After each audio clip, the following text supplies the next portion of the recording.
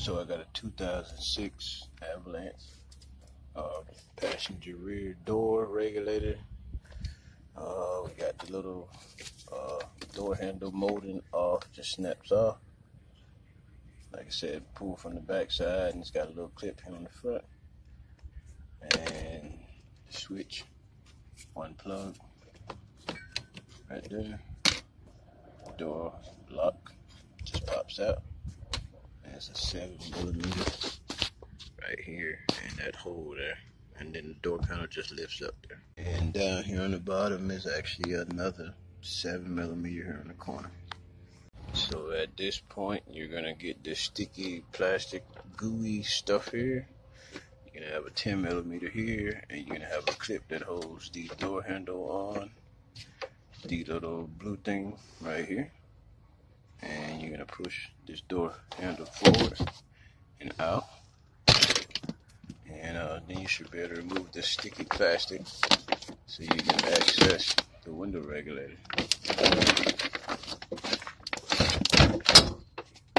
And good luck getting it to go back on, because it never goes back on the way that you took it off.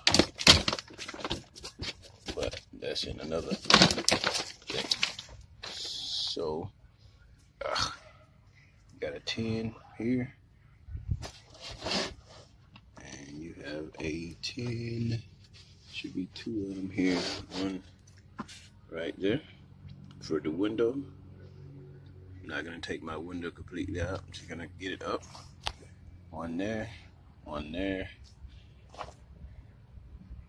One here on the motor. If I get to zoom in. One here. And one down there. And we'll show you that in the next one. Like I said, I'm going to take the 2 out. That's going to release off the regulator. Take 1, 2, 3, 4, and then 5.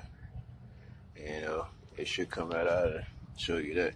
And your plug, which you just push here, and that plug comes out of there. So once you get those bolts loose, and they pop right off there like so. And there, I got my trusty yellow tape on. And then we're gonna remove the mounting bolts. We got the plug for the electrical plug already off.